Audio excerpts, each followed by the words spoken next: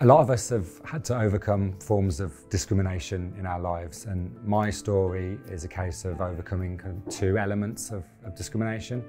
The first one linked to the fact that I'm a gay man, and more so to the fact that I'm a gay man that has adopted two amazing sons.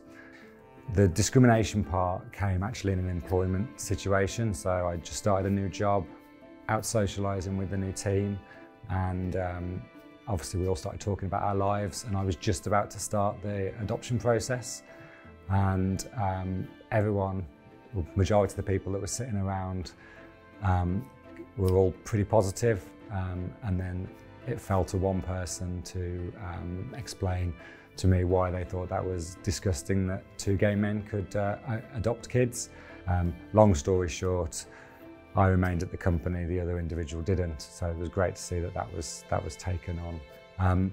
My sons have just taken to it and just accepted the fact that they've got two gay dads, and you know, a story around that is that my son was at school, and I went to pick him up. He'd been playing football, got extremely dirty, and another of the children's parents kind of said, "Oh, your mum's going to have a good load of fun washing that." And even before my son could speak, his friend in his class turned around to her mummy and said, "Mummy, Connor's got two daddies, he hasn't got a mummy." And I think that's kind of this whole thing around kids, you know, people aren't born sexist, homophobic, racist.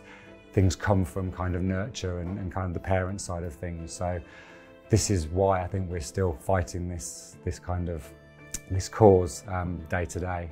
And that's why Arden University has launched the Arden Equality Scholarship. We truly believe that everybody has the right, whatever their background, to study and improve themselves and their communities.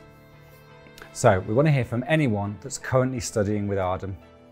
We'd love to hear your story through either an essay or a 3-minute video telling us how you've overcome discrimination or inequality. We really look forward to sharing your story around this.